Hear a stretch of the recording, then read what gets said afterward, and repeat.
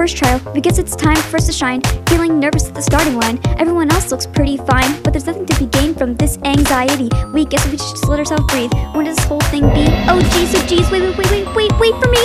All we can hear is the pounding of our own feet, getting farther in the slots. I guess it's not that awful after all. Though we see those barricades, we'll be careful not to fall. We keep going faster, nothing will get in our way. We'll get through this and we'll live to see another. Hey! No, we couldn't have just been pushed in. Don't they know we never even learned how to swim? Not good. We think we're sinking, but something else is here. Oh no, not again! So close to the big sun's pulling us back. A whirlpool! Stop trying to pull us off track! Suddenly a wall? How? No time for that. We can't reach. And something's tacked into the wall to keep us steady and give us the bounce we lack to succeed in this heat. Now we're fine, and that's fact. Getting farther in the slots. I guess it's not that awful after all.